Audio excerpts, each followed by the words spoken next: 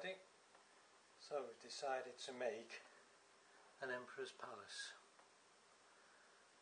and these are the very stars. They are two towers that are going to be beside the gates, made from various Games Workshop scenery kits, plasticard, embossed plasticard.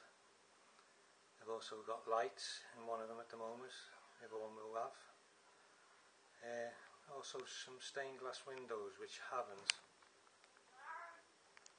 come out as I would have liked. I've done them on acetate, but they're not showing through very well.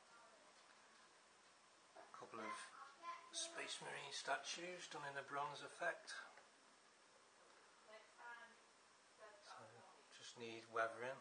The second one needs painting and weathering, which I'll do all at once. At the top there's going to be a couple of anti-aircraft guns which are in the post hopefully.